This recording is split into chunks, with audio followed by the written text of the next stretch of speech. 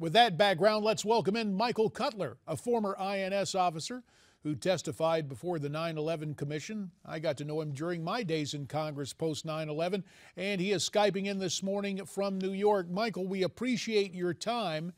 And always a pleasure to join you, JD. Thank you for having me. And something else I think a lot of folks welcome is the headline in today's Washington Times: federal judge rules Obama amnesty order unconstitutional power grab. Now, it doesn't immediately overturn the action, but as you see it on the Washington Times website, this has the potential to really change things.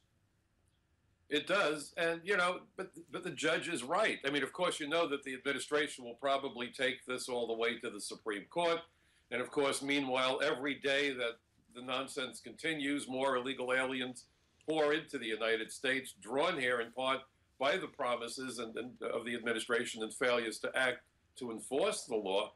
But this notion of, I called it actually prosecutorial deception, that which Obama calls prosecutorial discretion. You can't give millions of people the authority to remain in the country when there's no legal justification for it. It's one thing on a case-by-case basis to tell a family of a child that was hit by a car, God forbid, look, we don't expect you to go home, your child is in the hospital, or they're visiting a relative who falls ill and they want to stay to care for the family member. We've always allowed that. As an agent, we always adjudicated those applications to provide that kind of compassionate flexibility. We're not mean folks. But the idea that we're going to take millions of people and run them through the process, give them employment authorization, and Fox News just reported about the widening gap between American white wages and American minority wages is astonishing. We are undermining working Americans. We are undermining. Cruz said what he said. He wants a 500% increase in H-1B visas, which is part of what Obama wants also. Well, you see the dynamic on the Hill, as you know, Michael, and this goes back to my days in Congress, because Silicon Valley and the internet has become the new source not only of a booming, what portions of our economy do boom, but quite frankly, a source. Now, I supported that 10 years ago when we had almost statistically full employment, but you cannot make that case now, yet both parties are trying to do it on H-1Bs. Oh, absolutely. I had the distinct privilege of being on a panel discussion in Florida when I missed seeing you, and you were unfortunately not up to speed. You have fallen sick. I had the flu. Yeah, it was tough. I don't want you to catch it, but go ahead.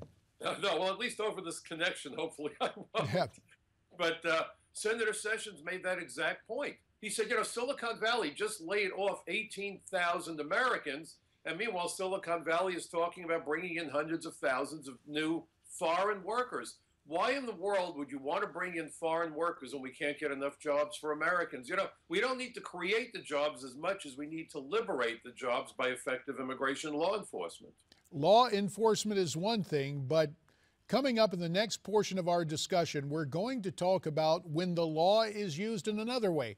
Not only H-1B visas, but allowing people into the country in terms of political asylum. Other nations have done it. We continue to do it here in the United States. When we come back with Michael Cutler, we will share some concerning numbers about the number of Middle Easterners who are granted political asylum or are about to be granted political asylum here in the United States. The legal way, if you will, to create yet more difficulties with immigration. We'll have more with Michael Cutler as we talk about this. A busy morning still to come later. Mideast expert Robert Rabil on what's going on in Pakistan and elsewhere. But back with Michael Cutler as we continue here on America's Forum.